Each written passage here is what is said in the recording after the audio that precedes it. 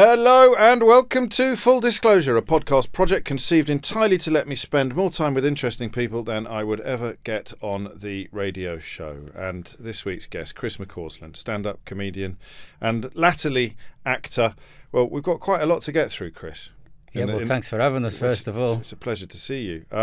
We'll end with the end. We'll end with the new tour that you're currently sort of honing and we'll take on the road in January, but we'll begin at the beginning. It's a clue, I think. Most people will probably have established the fact that you're a Liverpudlian.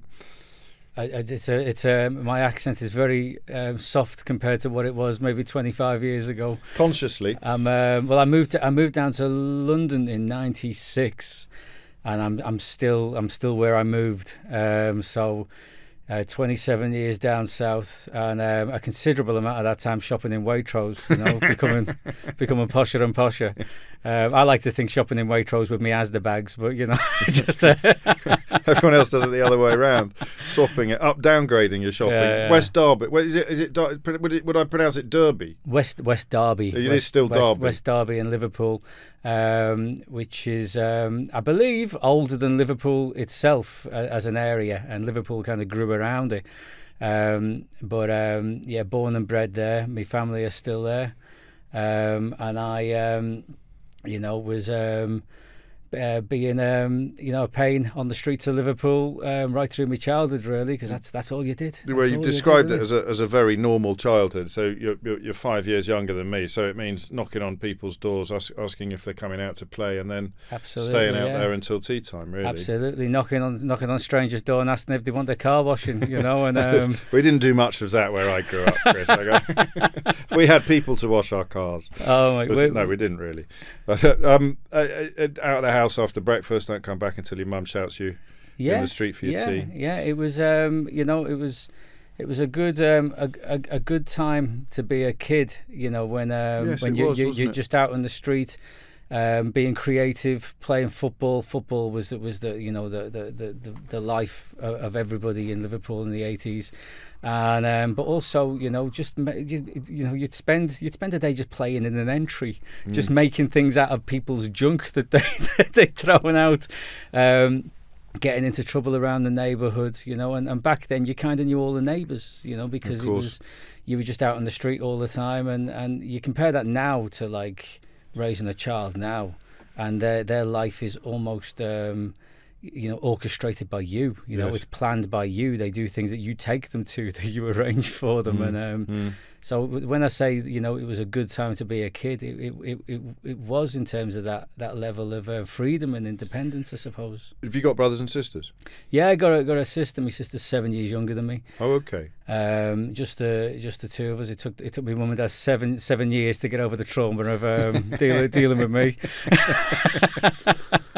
We'll get on to school next, but first, Google suggests that you might be the world's only professional blind comedian. I've got no idea whether that's true or not, but your condition is hereditary. So would your mum and dad have known that you were likely to get retinitis pigmentosa? Was it guaranteed, or was there fingers crossed, or was it in the lap of the gods? It's a 50-50 thing. So anyone that's familiar with genetics, there's dominant and recessive forms of hereditary conditions. So like cystic fibrosis will be recessive. You can carry the gene but not have the symptoms, and you can pass it on without knowing you've even carried the gene.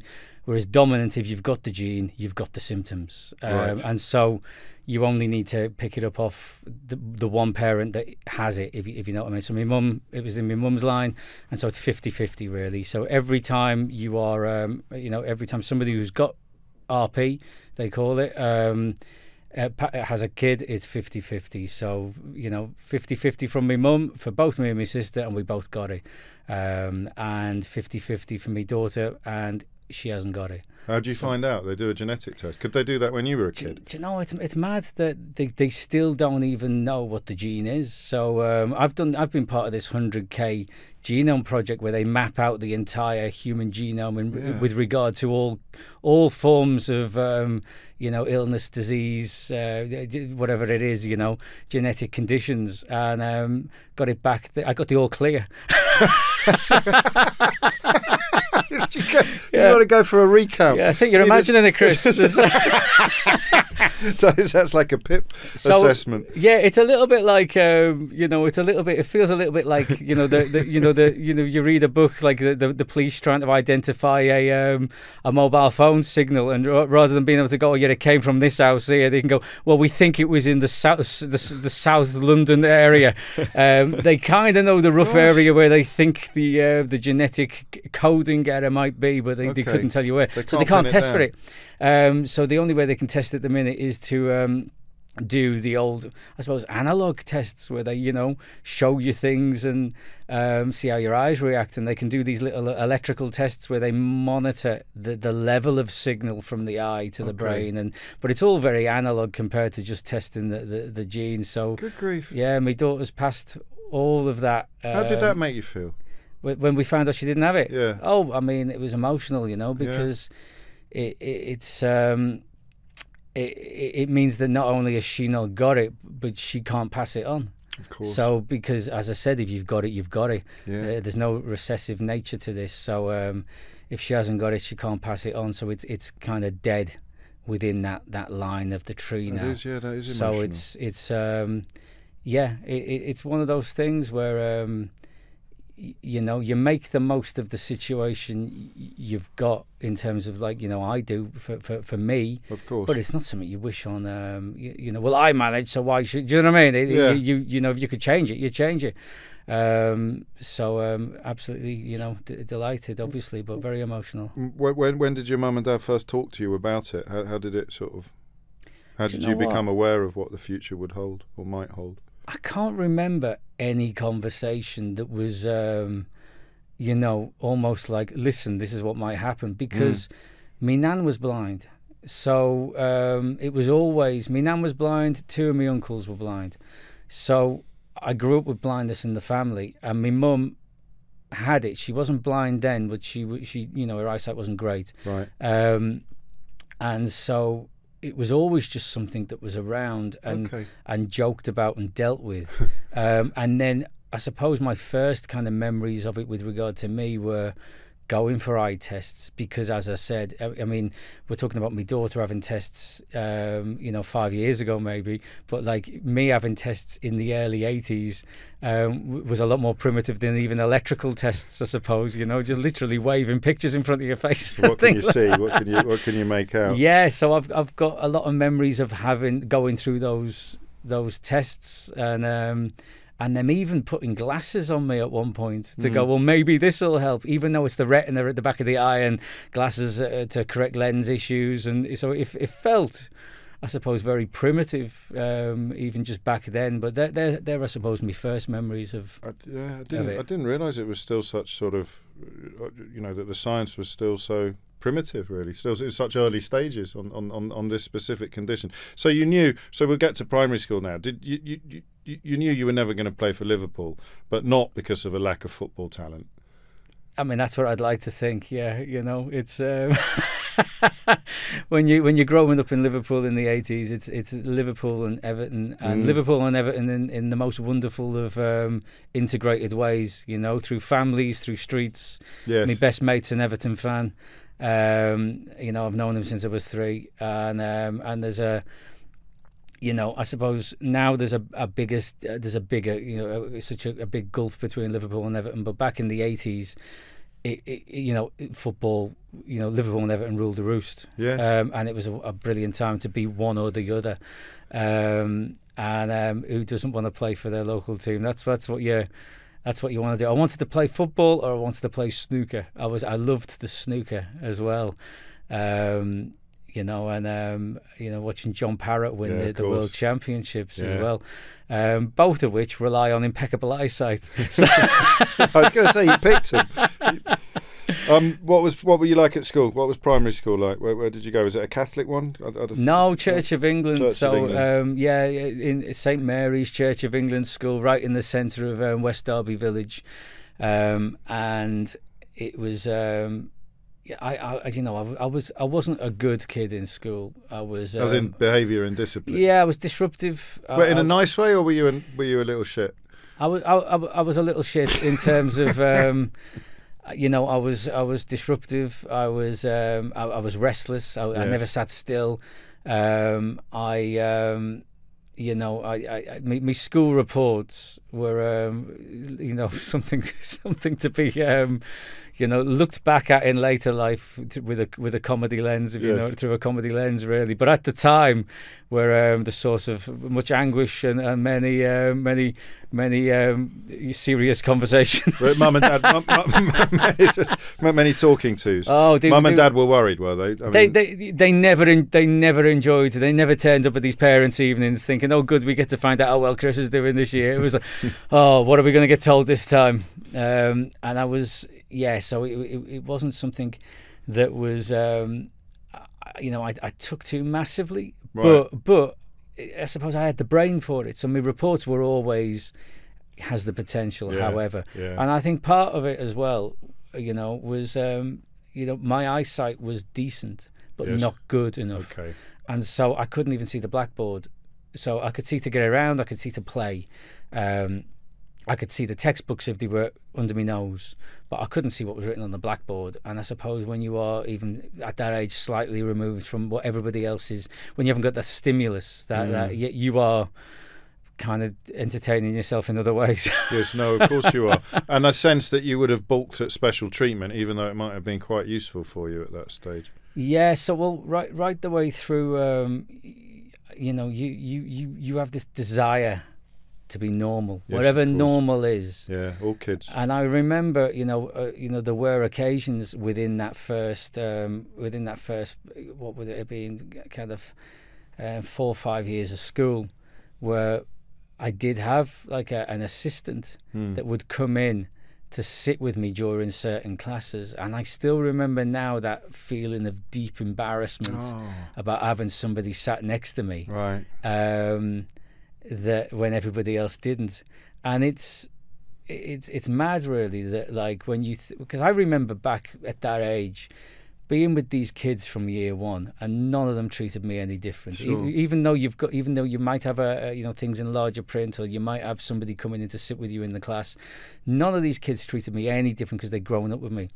And I do remember maybe when we were about 8 years old, this other kid just joining the school, and he had something wrong with his eyesight, but he had these big thick bottle lens glasses, and they mocked him, and I suppose because he was the new kid and different. And even then I remember thinking, why they've never done that to me. But I suppose you look back now, you know, and you go, well, it's because they, you know, I suppose from my point of view, losing your eyesight very, very gradually, it's like the frog in the water. You don't notice the changes. Sure. And when you are joining school when you're 4, and your eyesight is you're kind of, there's less you need to cope with as well when you're 4 years old. There's a lot more, you know what I mean? And so the kids around me probably don't notice the slight differences happening that I don't notice happening in terms of struggling to see the blackboard, and you know what I mean? Yeah, so of course, they are incremental. Yeah, absolutely, yeah. So but I do remember that being a thing, you know.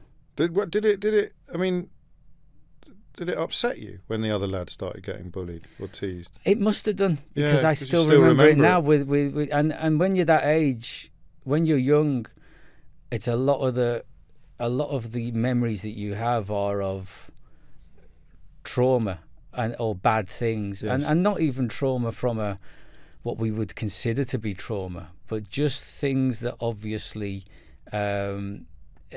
caused distress or stress to even just a moderate degree. They kind of stay burned in your mind. Like I still remember one school assembly where we had to stand up and say something that we'd got that year, and my teacher said, well, as I mentioned, they were trying everything on me. Stick some glasses on him. And she said, well, you should say about your new glasses. And she said, but I think you should say spectacles. It sounds more, you know, whatever the word was, you know.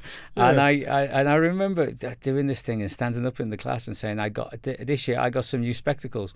And all the other kids laughed, right? And I was, but they didn't laugh with me. They laughed at me with what I'd said, and I remember being so upset about that, and they happened to apologise to me for making me do that and misjudging the room. Really? And because I was so distraught that all these kids had laughed at me about this thing, and it's mad. It's shame, isn't it? Even though there was nothing to be ashamed of, that burning sense of shame stays with you. And I suppose saying it in such a weird way, I got some new spectacle. You know, it's And the irony is, you know, obviously scarred as a child from a room full of people laughing at me to now desiring a room full of people to laugh at me. Hey, we got early on the amateur psychology. But that teacher sounds quite protective of, or not even protective, but quite nurturing and interested in you. So even though you were a disruptive little fella, teachers wouldn't look back on you. They wouldn't look back on you with like eye rolls and annoyance. They'd probably look back and remember you quite fondly, would they? Do you know what? I would hope so. Yeah. In terms of, you know, from my experience of being the kid, sure. I know how disruptive I was, but from their experience of being the teacher, they used to disruptive kids, and you know, I was a bit of a pain. And were you a clown? Were you a class clown? You were trying to make everyone laugh even then. Yeah. And I mean, it's written in my school reports on quite a number of occasions. Thinks he's the class clown. No good will ever come of this. You've already had that line. They're not laughing with him. They're laughing at him. The teachers always love to say that, even when it's not true. In fact, I think they get even angrier when they are laughing with you, and they have to say they're not laughing with you. They're laughing at you. Yeah. But you, I mean, what you'd have been. Because it's a bit stereotypical to imagine that everyone in Liverpool is funny, but it, you know, banter or whatever you want to call it, badinage, it's very much part of the fabric of the city. Absolutely. So even by the standards of Scousers, you were a funny lad. So I think, well, comedy certainly ran through my family in terms of the way we dealt with the eyesight. You know, in terms of laughing at it and laughing at your situation rather than dwelling on it. And I would say that as a kid, I was probably trying to make people laugh. Whereas, you know, you fast forward quite a number of years to me starting stand-up. Yes. And my mates would say, what makes you think you can do that? You're not funny in the pub. So it's all perspective, isn't it? You know, I look back and think, oh yeah, I was really funny. But I was born for this. I was born. Do you remember making the grown-ups laugh? Do you remember making your mum and dad laugh, or your uncles? Yeah, I think so. Yeah, because we all made each other laugh. Right. Yeah, it was very much. I think very much, as you said, part of that era, part of that time, especially in Liverpool. You know, a lot of. You know, Liverpool was a city that was, you know, wore its heart on its sleeve and had a lot to deal with in the 80s. And I think, you know, it's one of those survival. Yeah. And when you are existing on the street day to day, just play, as you said, you have your breakfast, you come back for tea. And you are interacting with all these characters, all of these, you know, all these fellas coming out of that house, and you know, engaging with you. You are getting it from everybody. It's not just the people that your family interacts with, you know. Yes, of course. So yeah, big part of growing up in Liverpool. Now, if this was a script, then there would be an inspirational teacher who intervenes about now. So you move from primary school to secondary school, who managed to find a way to lead out your obvious intelligence and translate it into academic achievement. But I read that you managed to get an F in GCSE French. So I'm thinking, if it did happen, it wasn't a French teacher that did it. No, so I didn't know it went down to F, Chris. Do you know what? I should have got a U or an N, but I turned up with a beret on. So I genuinely 100% spoke my French oral exam English with a French accent. Sensational. Le weather est warm today. And I was terrible at it. I had no interest in it. And my French teacher was also my RE teacher, and they were my two worst subjects. Oh, no.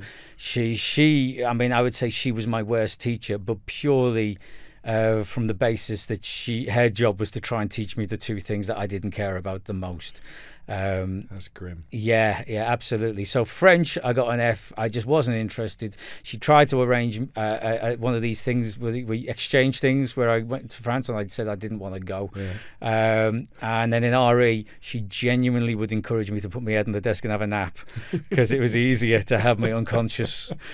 Did you like anything? Did you enjoy any? So did you have favourite subjects that you were good at? So I enjoyed history. I engaged with my history teacher. He was a lovely man, and it was stories, and it was interesting. Okay. And geography and stuff. I didn't really measuring rocks. I mean, how exciting can you make that? But it was, I suppose, when we got maths. Yeah. I was always very good at maths. Okay. I always loved maths. I found it was a challenge. It was a game. And then as I got older, and we had more exposure to computers, it became computers and maths. They were the two things, really. So if I'd met you around GCSE times and I said, what do you want to be when you grow up, what would you have said? So around about GCSE times, it would have been, working in computers, really. Already? Programmer, developer, something like that. Yeah. Did you have one at home? Did you have a Spectrum or a Vic? Yeah, so we got my first computer was the Sinclair ZX Spectrum Plus with the external tape deck and the proper keyboard. You got the Plus. The little keyboard. Every letter had a word written on it as well. Yeah, but you didn't have the rubber keyboard with the Plus one. You had the proper keyboard. Keyboard with the get you. And you'd have all these games that because they were all obviously just analog screeches that the computer interpreted, and you'd record them onto blank tapes, and you'd have like 15 games on a tape, and you'd spend 10 minutes waiting for it to load, and it'd load, and you go, it's the wrong game. Happy days though. Happy days. You could spend hours lost in those games. You look at them now and they're unbelievably primitive, but you'd already developed enough enthusiasm and talent to think that was something you could do as a career. Well, it was the problem solving aspect of it, I think, as well. In terms of maths, I enjoyed the problem solving aspect of it, and then when it came to programming later in life, it was problems. You had to try and use the tools that you were given to make something happen that you didn't know how to make happen, or that you wasn't aware of how it could be done. You had to try and solve that puzzle, build something, So you did that at A level, did you? Maths and computing. I did maths and further maths and computers at A level, yeah. So you've given a slightly misleading impression then. You were by this stage a bit of a boffin, really. So I was good at the things I wanted to be good at. But very good. Yeah, I mean, to an extent. So like, you hear stories now, don't you, about, I did 15 GCSEs and 5 A levels and I got A stars all the way. I wasn't one of them kids. No. I got an A in computers and I got an A in maths, and then everything else was maybe a B and then C's and D's. It was run of the mill. An F for French. And an F in French, yeah. But it would have been reasonably. It would have been an expectation of you then to go to university, as you did. Were you the first in your family to go to university? Certainly the first in my immediate family. Yeah. And did it mean a lot to your parents? Was education a big thing at home? Not particularly. No. I mean, it was in terms of try your best and have an education and have your options open to you. But there was no pressure in terms of you must go to university and you must, you know what I mean? It was very much find your own path of what you want to do. And when I went to secondary school and through college, I actually went to a secondary school that was specifically for kids with poor eyesight. Right. And because going back then, in the very late 80s and the 90s, just the ability to make things accessible was just a different world to what it is now. Yeah. So I was in a school that was like that, doing these GCSEs. When I got to do me A levels, I had such a desire to just live a normal life and be normal. This word normal, I went to college in Liverpool, and I was there for 6 weeks, I think I've got in my head.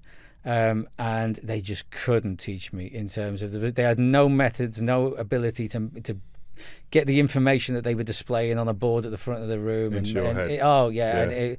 And they just said, in the end, they said we can't, and that was like 94. Right, crikey. Yeah. So, you know, it's just mad, isn't it, really, that you know, what technology and obligations and things have changed in the last 30 years. But I ended up going to a college again for people, kids, right, young adults, whatever, with eyesight problems, and that was in Hereford. So I spent. So you left home? I left home pretty much when I was 17. Even though you go back for, you know, the main holidays and some of the half terms, but yeah, I kind of hit that, what you would say is the uni experience, quite early. A little bit earlier, and caused havoc around the small town of Hereford. So you took the city of Hereford. Even there's a lot of cider in Hereford. You took to it, did you? You didn't sort of miss home unduly, or independence? Yeah, I took to I enjoyed the independence of it, you know. Yeah, and I went home whenever possible. And you know, me, as I said, my best mate from when I was, you know, when we were little tiny kids, who was the Everton fan, me and him, we would we'd go out underage drinking in Liverpool town centre to a club called the Crazy House with a K. That's how crazy it was. Great. And because we were very much into the whole American grunge scene of the early 90s. I think you did Pearl Jam on Celebrity Mastermind, didn't you? Yeah. There you go. There's an indicator of my lack of academia. Let's pause just there at college, and just because you'd already developed a passion for stand-up at this point, but solely as a consumer, I think. It was largely through VHS videos, I think, wasn't it? Yeah. So I loved stand-up, loved comedy. All my favourite things were music and comedy, except comedy predates the music. Right.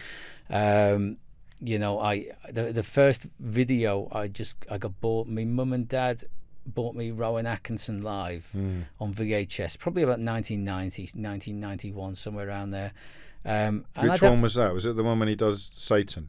Yep, the sermon, and lawyers, and the first iteration of Mr. Bean, I think maybe as well was on it, and right, yes. Angus Deaton was there playing some of the parts. Playing the straight man almost. And I think they probably bought me that because of Blackadder, right? And that I just loved it, and from then on.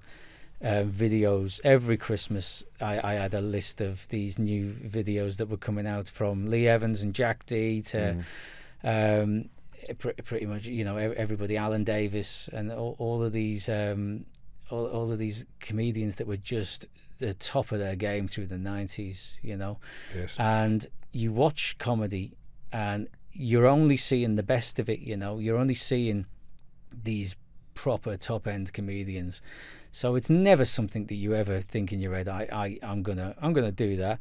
But it was something I loved consuming, and I suppose you know, I'm just away from stand up. You know, Frasier, Bottom, Red Dwarf was my main favorite show. Absolutely adored everything about it, and I suppose then 1996 maybe. Yeah. I bought an Eddie Izzard video. Be a definite article, would it? It would have been, yeah. And it was I bought it in Woolworths. Gosh. I bought it entirely based on the cover. I'd never heard of him. Right. The cover, Eddie was on the front, dressed quite flamboyantly. I could still see at that point to make out what was on the cover, and the cover was textured. He had like this fairy top that you could feel on the cover. And I kind of thought I knew what it would be in my head. Oh, he's going to be doing quite camp comedy, maybe like Julian Clary, something like that. But I loved stand-up, loved all stand-up, and I just bought it and took it home, and it absolutely knocked the socks off me. Because there was nothing like it. The surreal flights of fancy. Absolutely, because it took everything I thought it was going to be and just smashed it over the head. and there was nothing like it. It was like a new type of comedy that I'd never seen. And I love being proven wrong in terms of things like that. When you judge something, you know, and then it's just nothing like that. And it was imaginative. It was genius. It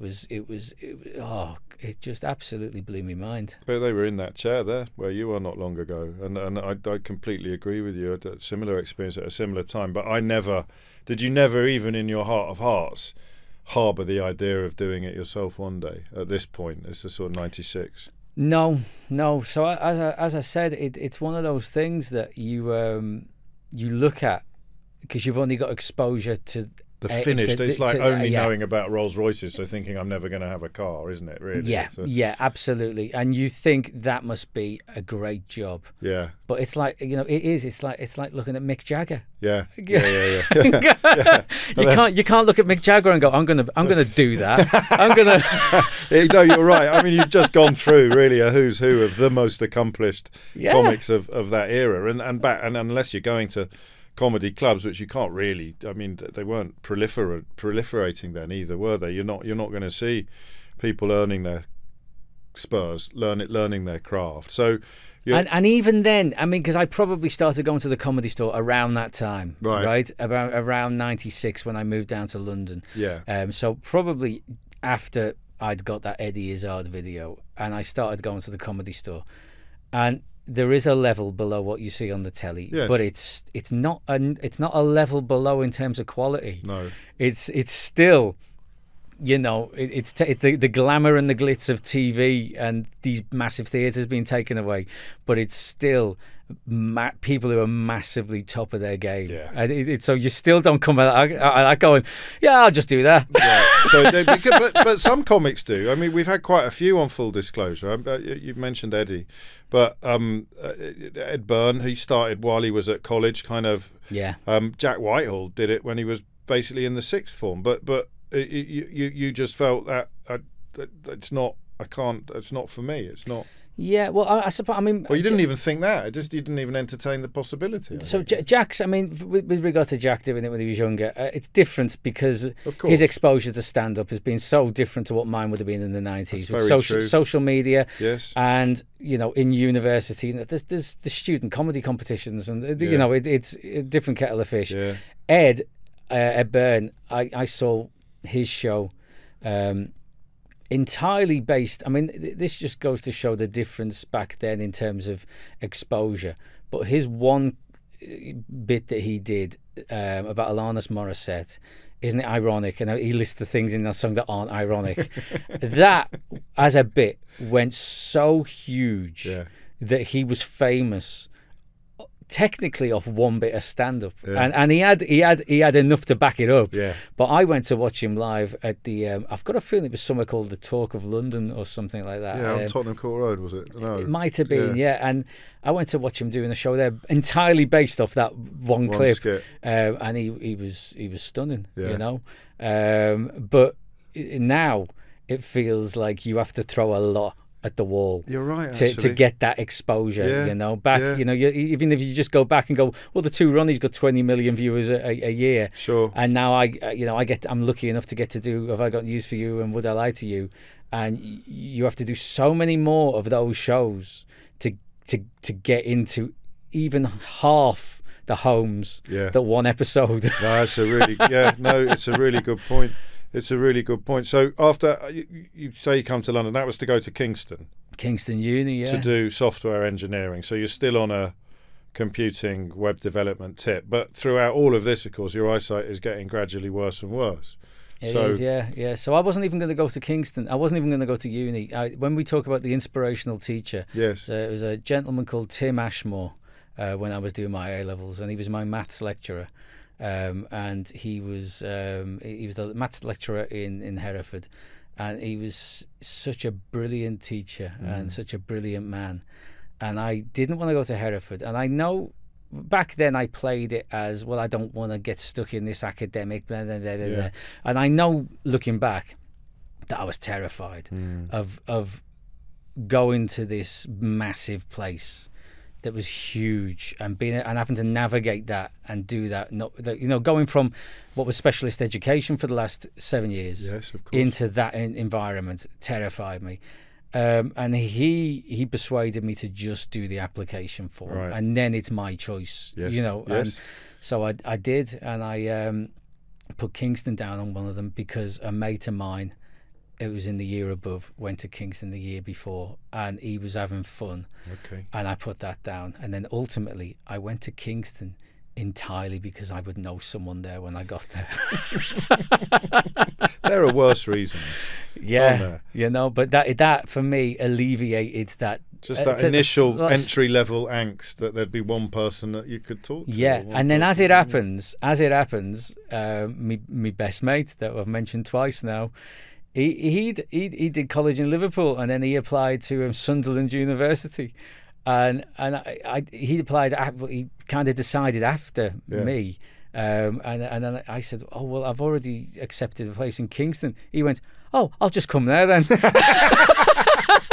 and then he phoned Kingston and said, "Can I apply and come down there?" I said, "Come down for an interview," and he went down, and then he got in. So it turned out that me and my best mate ended up rocking up to Kingston together. Oh, that's lovely. And we both ended up living in Kingston.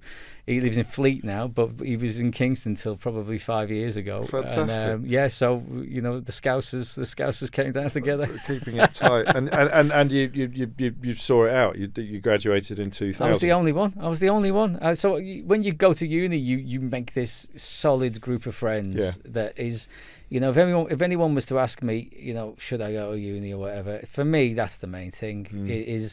Is the experience, the social experience, and the group of friends that you can make that will be friends for life, I suppose.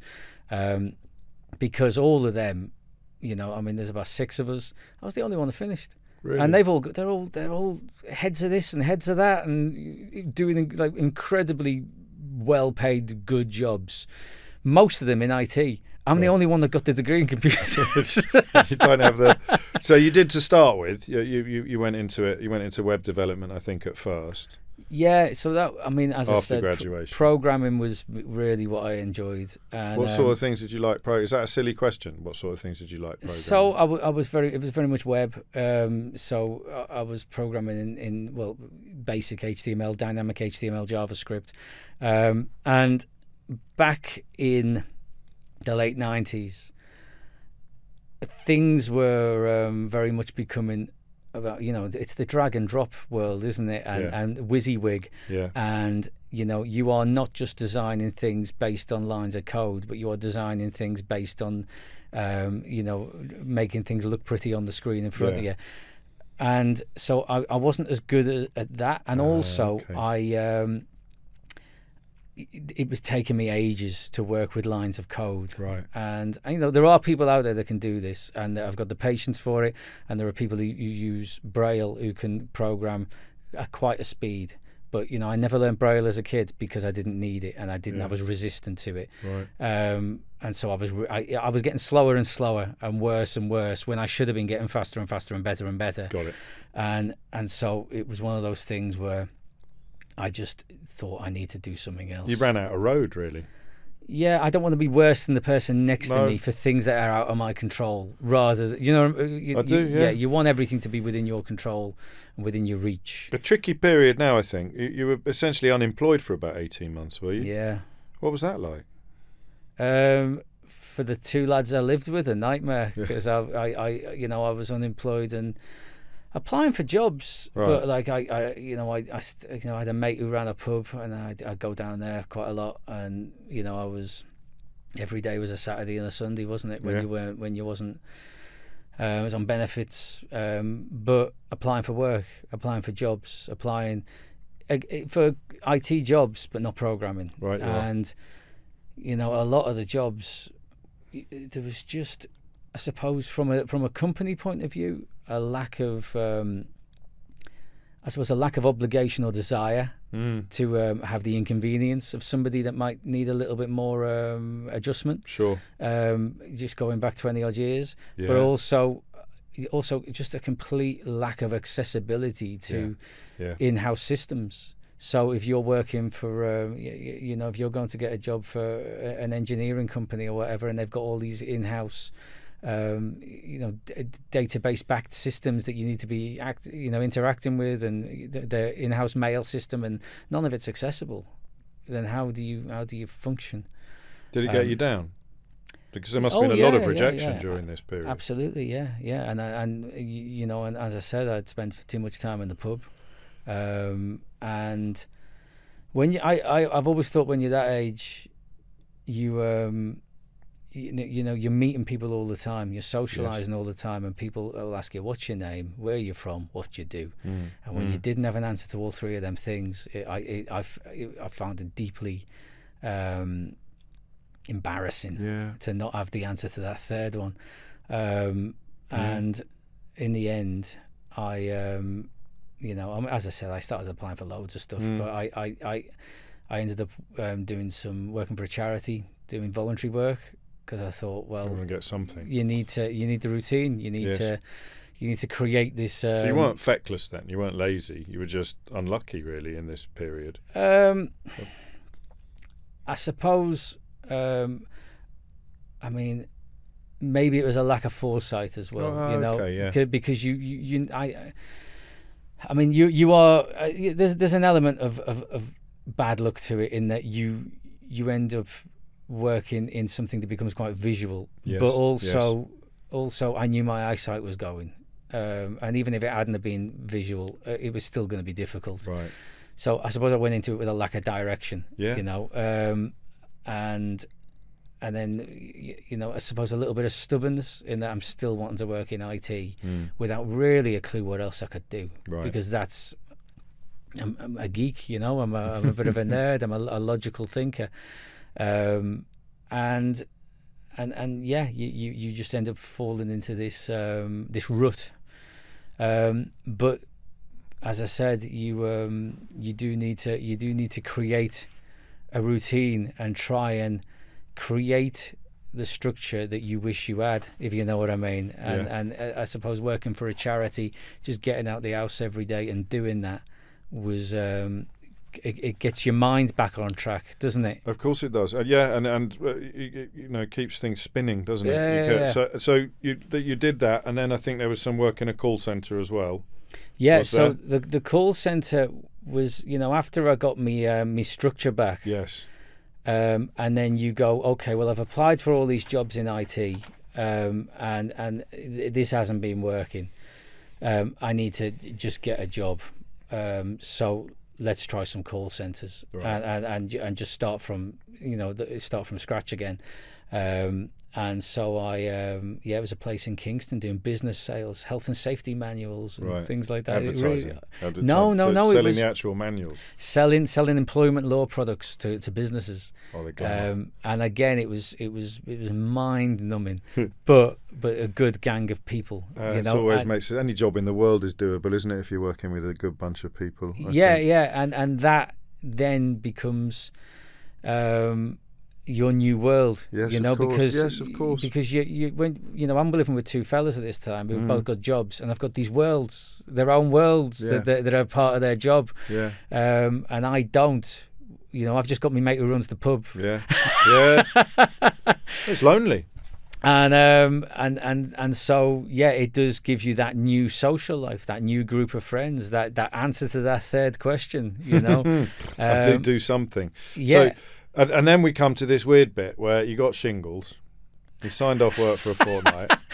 I'd love to know where you're getting this research from. Is that not true? Yeah, it is true. Yeah, but I don't think I've mentioned this for like a good 10 years or whatever. It's all Helen, the producer. It's nothing to do with me. She's been on Google page 28, hasn't she? She's dug right into it. And you thought, because I don't know where this comes from, Chris. You thought, I'll have a go at stand-up. So we know that you loved it, but we know that you'd never really entertained it. Yeah. You just wanted to get the sticker and say I'd had a go, or it wasn't like a burning ambition that you were worried would never be fulfilled. It hasn't felt or sounded like that so far. So what it was, I had shingles and I was signed off work, and I was just bored at home. Yeah. And on Google, and I'm a massive stand-up fan, so I'm searching for new comedians that I don't know, or for some clips of comedians that I love that I haven't seen. And on Google, the things that came up at the top were, you know, learn to be a stand-up in 24 hours. Learn to be a stand-up in 7 days.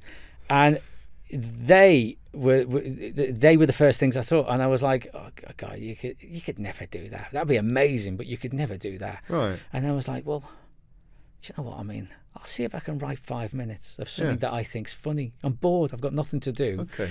But it was those things that put the idea, that question into me head, and the boredom of sat at home looking through Google, you know, that I thought, well, I'm going to see if I can write 5 minutes.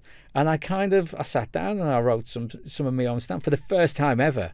Who did you try it out on?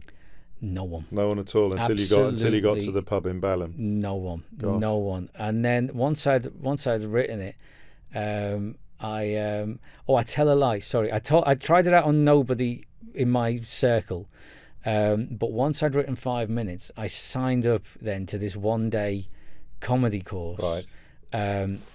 Entirely to be able to stand up and do this 5 minutes in front of other people. Got it. And I made sure I signed up to one that was nowhere near where I lived. So I went all the way down to Bristol. And there was like, you know, 9 other people or whatever that all wanted, and we spent a day kind of talking about comedy, and then we stood up and we did our 5 minutes in front of each other. So that was I suppose that was that. And then I phoned up places at a timeout. This has gone. I mean, even just gone back 20 years. That's how we worked. Is getting time out, phoning up the places, booking in gigs. And I just wanted to give it a go and say I'd done it. Then now I had this 5 minutes and just as you said, the Bedford in Balham, New Act night on a Tuesday.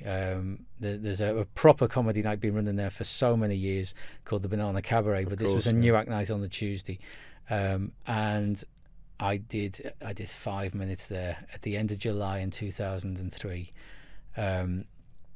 just to say that I'd done it. Really, and I was terrified. I felt sick in my stomach. I had to take the Monday, and I was working in the call centre. I had to take the Monday and the Tuesday off work, just to pace round and practice this 5 minutes. And I went along, and it was passable. Like I got some laughs. There was no expression in my voice. There was no looseness. There was no, you know, it was almost, I suppose, robotic. And maybe I'm exaggerating that in my head looking back compared to like how I feel now. But you could have pushed me over with a finger. I felt so, you know, faint and malnutritioned. I hadn't been able to eat solids for 2 days. But it was all right. It was all right. And something switched inside you? Something thought, I want to do this? Just got enough laughs. I got enough laughs and thought, you know what, that was all right. I'm going to do it again and just see if I can get more laughs. And I did it again and then again. I remember my second gig was in Soho, a Laughing Horse gig, which they ran a lot of the open mic circuit in London back then. Wonderful to me they were in terms of the amount of gigs that I was able to do through them. Third gig was in West Hampstead. It was a free to enter gig, which you know can be difficult once you've got some experience on the circuit. But I remember doing that, and I remember Lee Mack was headlining, and even then doing a third gig with Lee, who was doing the sketch show at the time, and having somebody headlining that off the telly. Back then you're like, oh my, this is incredible.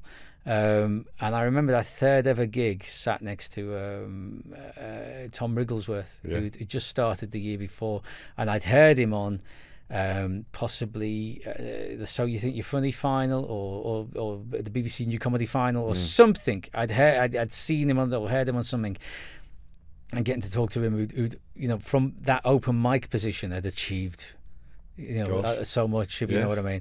And you just end up finding this world of people, and you found a momentum as well, I think. It's a hobby. It's not I'm going to be a comedian. It's this is fun to do. These people are great. These are crazy. Such a wide, diverse group of people. Most of them nuts, and yes. And it's a social group, and it's brilliant. But you hadn't realised throughout all those years of being a fan, a mega fan, that you'd also been a student. in a way. Yeah, absolutely. Yeah, it's people get into stand-up for a lot of reasons, and you know, actors can get into stand-up because they want to create their own work and open doors that maybe they're not opening as an actor. You know, people can get into stand-up because there's something about them that they're used to being funny about. So, you know, somebody with a disability thinking, well, I'm used to making jokes about my disability or my weight or whatever, so I'm going to go out there and do that, but without that love of stand-up being the backbone of it, if you know what I mean. Yeah.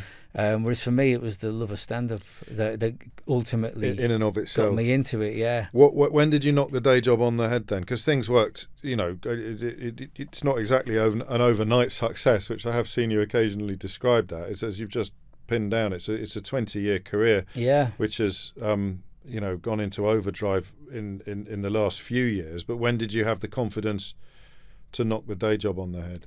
2 years, which seems, you know, is really quite quick for the open mic circuit. Yeah. But 20 years ago, I suppose a lot fewer people doing it than there are now. Yeah. I was motivated in terms of the number of gigs I did. It was, you know, going from not being able to get a job and being employed to working in a call centre. The job was, the people were great. The job was, you know, mind-numbing. And then to find this thing that was exhilarating and adrenaline fuel pumping and this new group of social group and this new hobby, I did 5 nights a week and just hammered it. And you know, it became this thing that I got good at. And quite you get quickly. better. The more you do, the better you get. Yeah.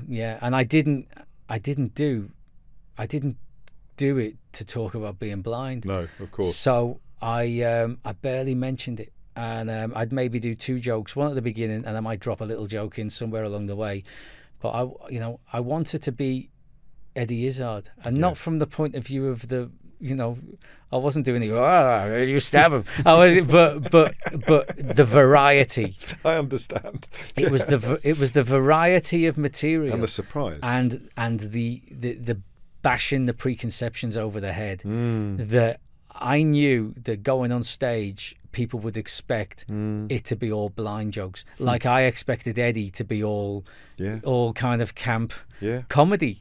And I wanted to do that same thing of not give them that at all, and that's what I did. Barely mentioned it, and I'd stuff about sharks and giraffes and things like that, bomb disposal and all this kind of stuff. And looking back, I realised looking back that was my driving force at the time, but also I think I probably wanted to make myself forget a little bit as well, not just make the audience forget, but also. I don't think when you're in your 20s, you're not. And you've lost your sight very, very gradually. You're a different animal to someone who's always been blind, right? And you go through this huge period of denial and resistance and hatred of the things that define you as a blind person. Whether that's using a white stick, all these kinds of things. These identifiers you shun, and ultimately it makes you quite maladjusted in terms of. Sure. And so getting into stand up, I think looking back, that part of it was that as well. It was I'm gonna challenge these preconceptions, make people forget, but also be normal. It's that normal word again, isn't it? You know. Yeah.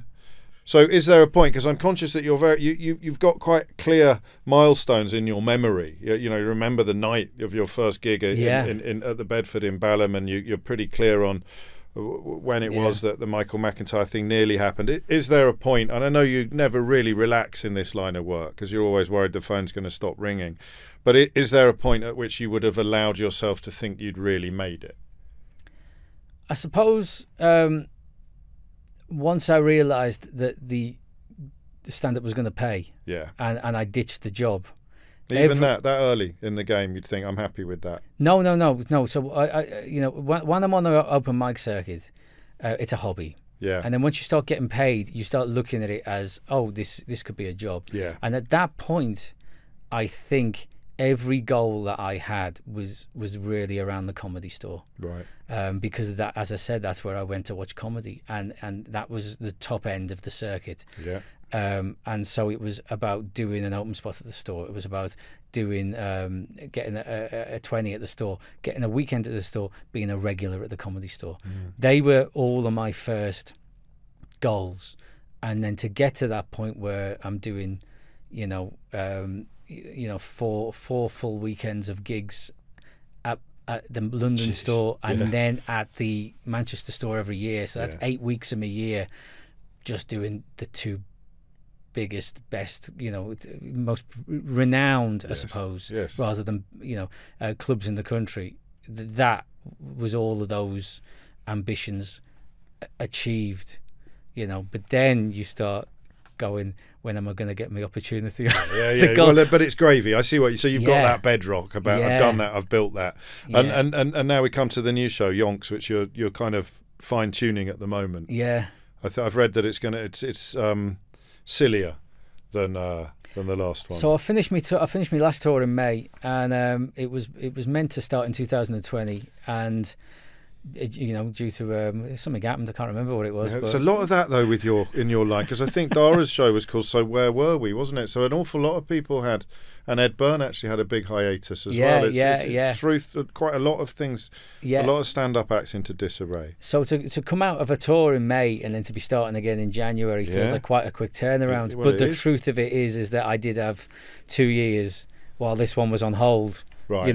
Kind of putting stuff together, and so I haven't come out of this last tour empty-handed. And the last tour was a lot about, as I said, when I started doing comedy, I didn't really talk about being blind. And I think as you get older and you get more comfortable, I've got more comfortable in my own skin. I think a lot of that comes from being a dad. Changes your perspective as well. You become a lot more comfortable in your skin. Your priorities shift.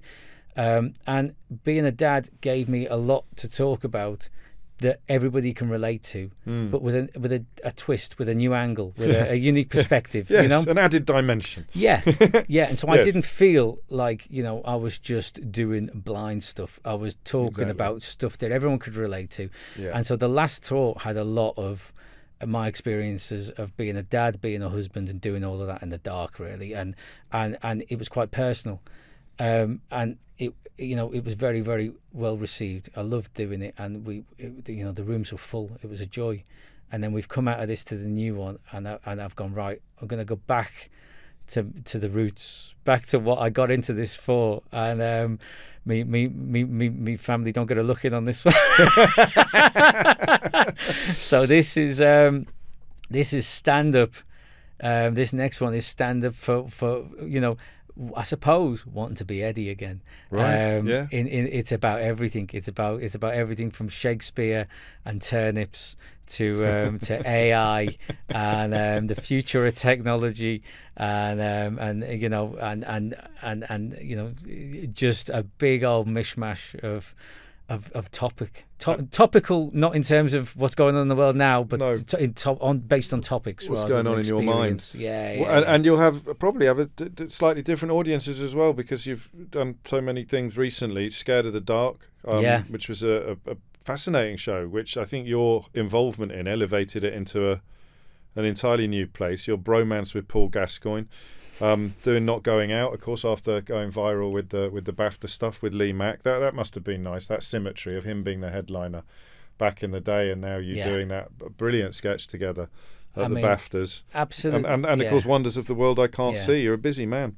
It's been such a roller coaster this last few years, and the stuff with Lee.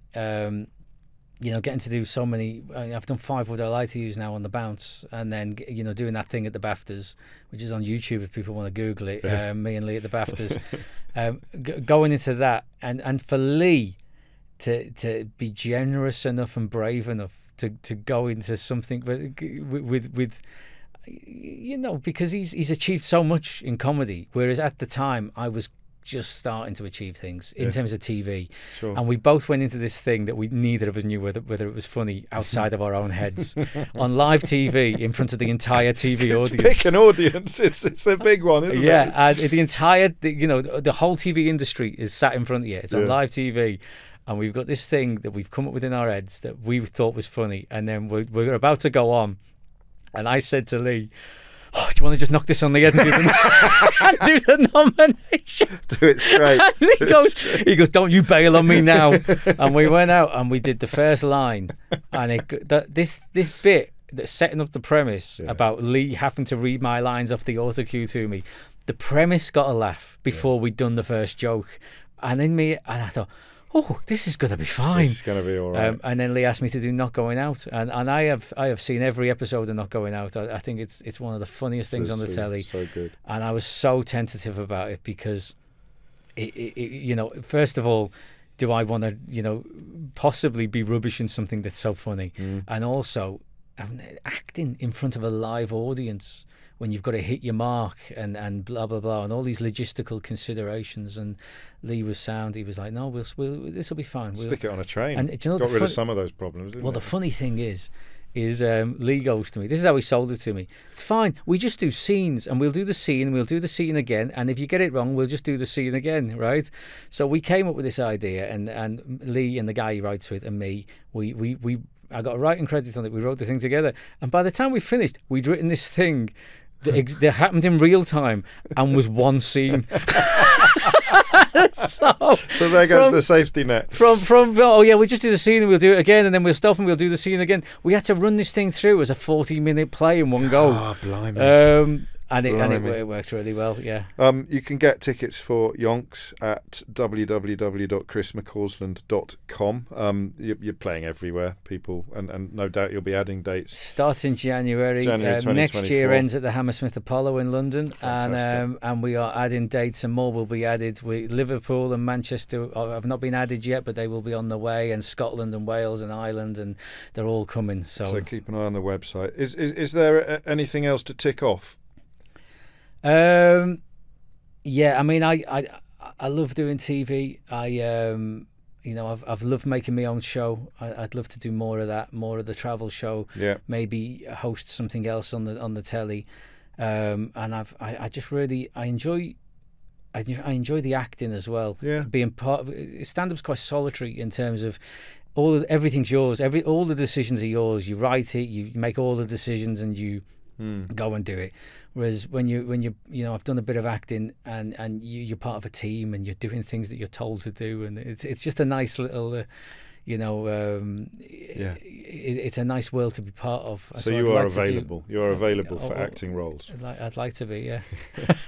And I'm quite a niche casting, though, aren't I? I suppose so. Yeah. It's but you're still a massive fan, aren't you? That's the thing that's really come across in the course of this conversation. Love it. Yeah. I mean, I have things I love. I love Liverpool. I love football, obviously, and I love music, and I'm a massive vinyl fan. I've got so much vinyl at home, and I love comedy, and I've got so much comedy on vinyl. I've got loads of old comedy on vinyl. Lovely stuff. I've got loads of new comedy on vinyl. When friends do things, I watch the things they do. I watch, it's always a student, I suppose people say, but always a fan as well.